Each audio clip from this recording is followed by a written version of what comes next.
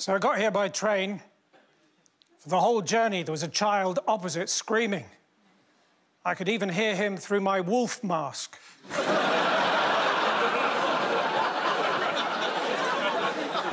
But it was a quiet carriage and people were getting annoyed, so in the end, we both stopped howling. Then a stewardess got on the train. She looked at me and said, "Do you mind if I do my makeup on the train?" I said, "Well, it's still going to look like a train, isn't it?"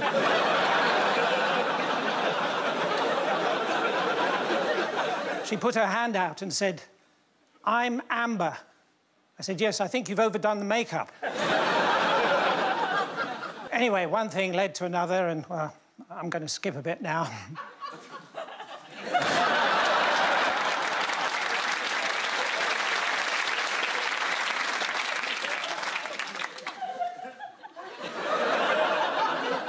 I was sitting in traffic the other day, and I got run over. Thank